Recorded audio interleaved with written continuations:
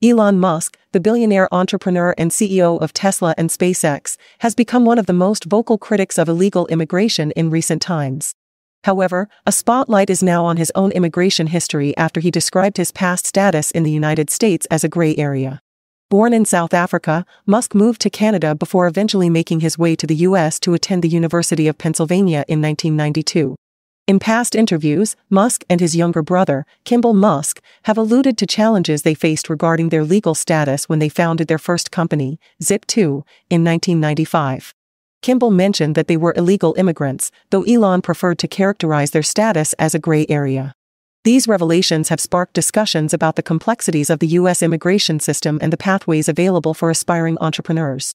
Musk's personal journey adds a nuanced layer to his current stance on immigration. While he advocates for expanded legal immigration and has praised hardworking immigrants, he also emphasizes the importance of enforcing laws against illegal entry.